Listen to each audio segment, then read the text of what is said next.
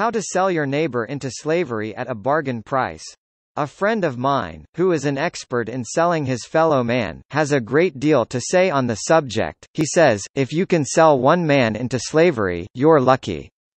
He doesn't mean you can get another to become slave.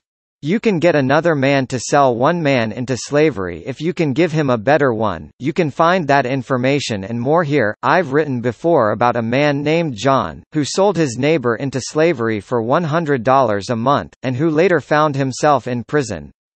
John was an accomplished businessman, a successful lawyer, an extremely well-educated man.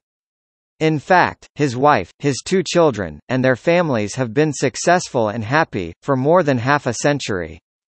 But in 2008, he found himself in jail for selling his neighbor into slavery at $100 a month. When he was sentenced, John says, I was shocked, and I knew I would be in trouble. I've written about John's tale in detail before, and the story is the same. I think you can find that information and more here. So what is going on with the current state of the slave trade? Well, the main reason why slavery exists is that a lot of people think that it is wrong. So they want to get out of it. But it takes more than just a lot of money to get the people they want out of slavery.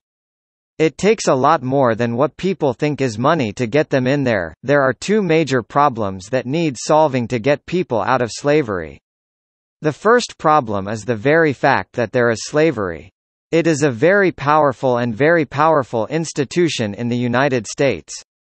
And the second is how the United States treats its people. The United States has a very strong moral system. The system that we have in this country is a system of human rights, but there is an underlying system in which the United States treats people who are in slavery in the same way as it treats people who are in free countries.